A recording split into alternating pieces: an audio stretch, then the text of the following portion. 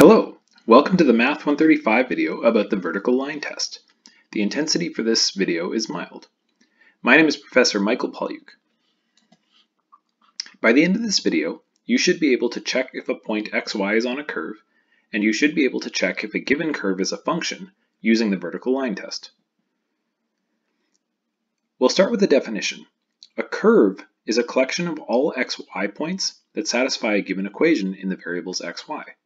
For example, consider this curve x squared plus xy plus y squared equals 1.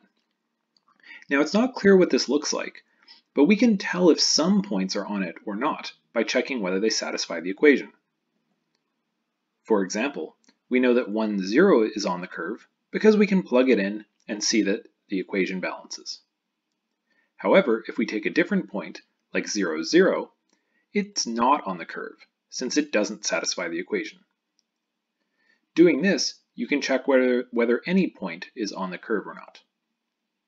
You can then take that and sketch the curve. Now we get to the definition of a function. A function is a curve that satisfies the vertical line test. And what's the vertical line test? It means that every vertical line intersects the graph of this function in at most one place. You may have seen this in high school before.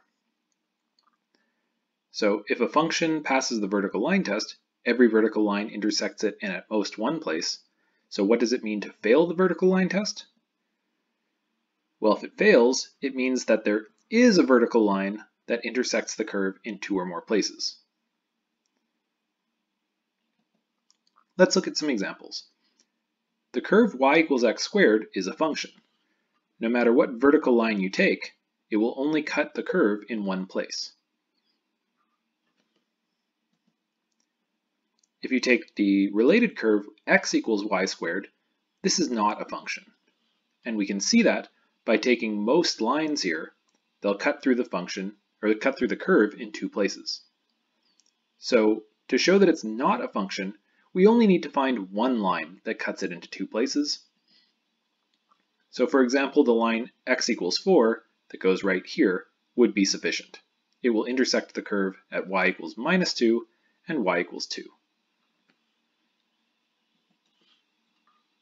Another example is the circle C, which is all xy where x squared plus y squared equals 1. So this is the circle of radius 1 centered at the origin. It is not a function. Can you see why? Well, to show that it's not a function, we need a vertical line that intersects it in two places. And wouldn't you know, it's already on the picture. We can use this line, the y-axis. So the line x equals 0 intersects the circle at y equals minus 1 and y equals 1. In fact, there's lots of different vertical lines that will also work, but this one's the easiest for the numbers numerically. Here are some other exercises for you to work on to see if you can understand the concepts. Show that the hyperbolic curve x squared minus y squared equals 1 is not a function. It's not really important that it's a hyperbola. You can solve this purely algebraically.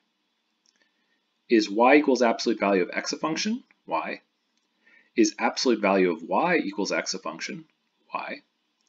Is y equals plus or minus square root of x a function? Y. And finally, a test level question that could appear on a test.